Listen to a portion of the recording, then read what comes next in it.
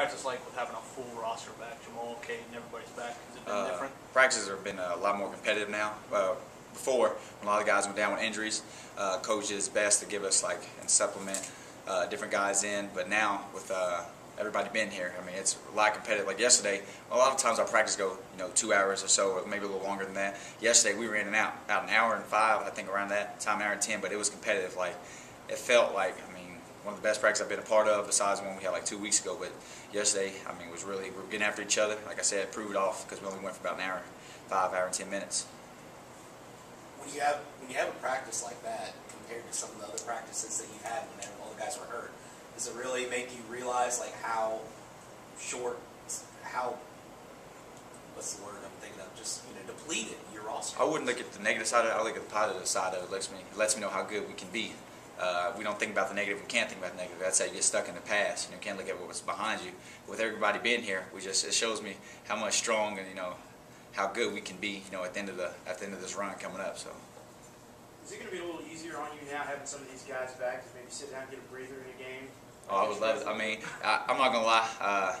It has been a blessing being able to play all those minutes. I mean, it takes a wear on your body, but it helped me out with my confidence level, I guess. Being able to play all those minutes and knowing coach, was going to ride with me and coach me up and teach me and everything. But now with those guys, I think y'all saw a little bit of it Thursday's game. I get to play fresher defense I did in JUCO. I get to get up in the guys, pick them up 94 feet. I couldn't really do that playing 40 minutes a game like I wanted to because I just knew my body wouldn't be able to sustain it. But now with everybody coming back, it's going to help me out a lot more on the defensive end now. Are you more comfortable going out of the shooting guard role instead of running the point? I mean, I don't think it's just more comfort. It was just more what it was thrown at me really fast. I know one game, my worst game this year, I would say, is probably VCU. It was an awe. I was only really guard, that was really playing a lot at that time, and I just got thrown into the fire. But that really helped me out going because right after VCU we had Louisville, and it just helped me out at that spot. But I was really originally brought in, I guess, to play 1 and the 2, but coach started me at the 2 this year, so I was so used to just running the plays at the 2. But then when he switched me to the 1, I just kind of got a lot thrown on me at that one time. But if coach asked me to go back to the 1 and play it again, I'd have no problem doing it. So I think it helped me out to be more versatile, on offensive end. So. With your with the team being back, at full strength pretty much now, you feel like the possibility is there that you guys can peak at the right time now that you've got that possibility is always there, especially with a coach like Coach Hart and the guys we have. I mean, a lot of times you don't see the work, I guess, the guys put in during the game because they may not get an opportunity to play. But if you come to our practice and just watch, you can never tell the difference between guys that don't play and guys that do play because everybody's just competing. I mean, it's not like we just have a big drop-off. When we sub guys in, they're just as good as the starters. You know what I mean? That's one thing I really do like you said, with the depleted roster at first, you really couldn't see those things. But now that everybody's back and strong, practice, like I said before, competitive now. These things are going to start rolling. Like you said, we're going to peak. Like you said, right at the right time. I think right around this time. I wasn't here last year, but I think right around this time was when they start making their run and then won 7 games in a row, conference tournament. So hopefully we can do, I'm looking at doing the same thing again because I got a little taste of winning last year at JUCO. I want to get a ring here at this level as well. So.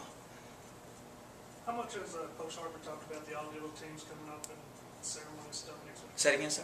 The all-diddle teams that they're going to announce next week? I haven't heard anything much about it yet, all-diddle teams at all. I mean, I've heard about, if you're talking about some of the great players that have played here in the past, right. I've heard about players that have played here, but the all-diddle team coming here, I haven't heard much about that at all, so I wouldn't be able to comment on that. You guys get North Texas again on the road.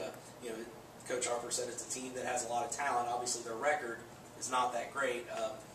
Do you go in there still, despite the record, with a sense of respect that they're capable of turning it on? Yeah, I mean, at this level of basketball, you're playing Division I basketball, you have to take everybody seriously because they're given scholarships and they're good players. I can't comment on them being like their record because sometimes teams just don't mesh, I guess, the way you want them to, but, they're really dangerous. I think Tony Mitchell, again, I wasn't here last year, but I heard he was supposed to be a lottery pick or something like that. So with that kind of talent on one team, I mean, you have to respect him already going in because he can go off for 30 or 40. So we're going there with the same respect we play every other team, try to get a win on the road because the conference road win is always good in my book. So.